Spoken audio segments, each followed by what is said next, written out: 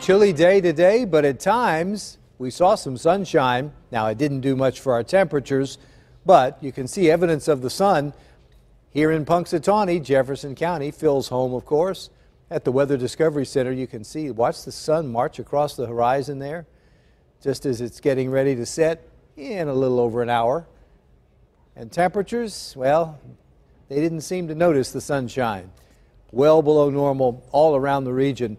We should be in the low 60s. We're in the 40s and low 50s. And right now, at this moment, Cabot, Butler County is in the low 40s.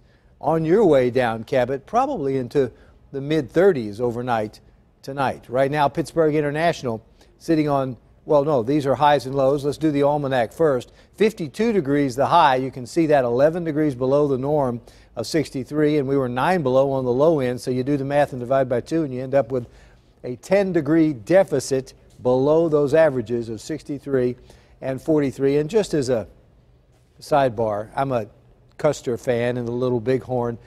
This record low was set the year that General Custer died at the Little Bighorn, 1876. That's one of the oldest records in the book, and you can see why.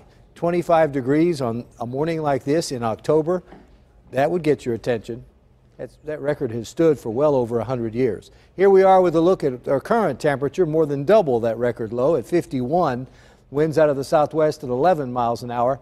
And the next 6 hours will take us down into the low 40s as we move out of the low 50s into the low 40s and stay there. Actually, we may dip to 40 degrees or even 39 at Pittsburgh International, but not any lower than that.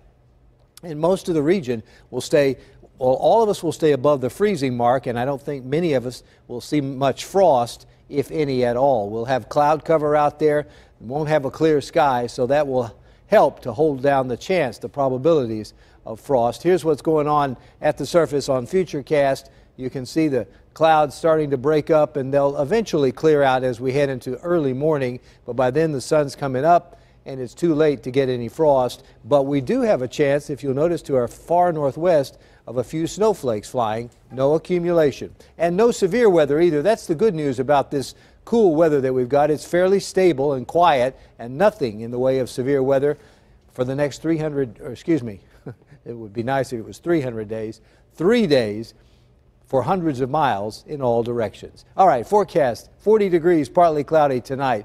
And tomorrow our temperature not going much of anywhere, 50, maybe only 49 in parts of the area with showers to the north. And then as we head into Thursday, we cool off even more, but do dry out before rain returns late in the day. Friday hangs over on into Saturday. I don't think the day will be a washout, but there will be spotty showers around, so keep your umbrella handy. The temp comes up a little bit, though, into the mid-50s, but it doesn't stay there. Back into the 40s and low 50s by Sunday, Monday, and Tuesday. Ken?